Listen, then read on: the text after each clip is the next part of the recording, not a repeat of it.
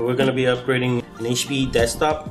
We always recommend that you read your user's guide, your system usage manual, to find out where the memory location is going to be and how to gain access to it.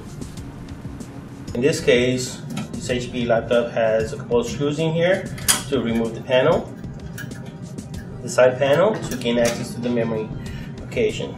So what you do is pretty much just lift.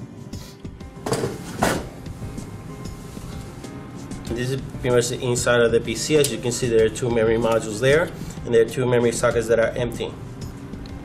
We're going to remove the system memory module and install a faster PNY memory modules.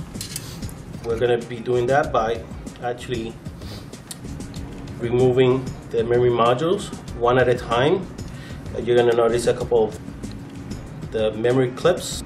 You're going to be actually pushing down those two plastic clips, memory socket clips at each end. One is down, the second one is down, and the memory pretty much is just going to lift by itself a little bit, and then you can just clean with your fingers. Just always grab the memory modules by the edge, right? We're going to remove the second memory module, push down one memory clip, one memory socket clip, and then you're going to gain access again to the second memory, and you're just going to lift. Now you gain access pretty much to the two memory sockets that we're going to be upgrading with PNY memory. In this case, we're going to actually be installing one memory module, one PNY memory module at a time. As you can see, you have the printed circuit board contacts, the gold contacts, and there's also a notch. So what you're going to be looking for, you're going to be matching the notch with that plastic tab right on the memory socket.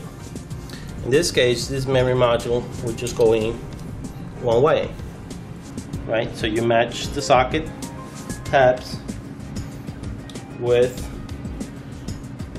the memory module cutout. Gonna be putting one in first, right? And you're gonna be pushing with your finger, and you can see that it's snapped into place. And you're going to be pushing with the second finger. Now the memory module is secure. You're going to be doing the same process with the second memory module, because you need to install in pairs. So you're going to be matching the cutout again with the plastic tab right on the memory socket.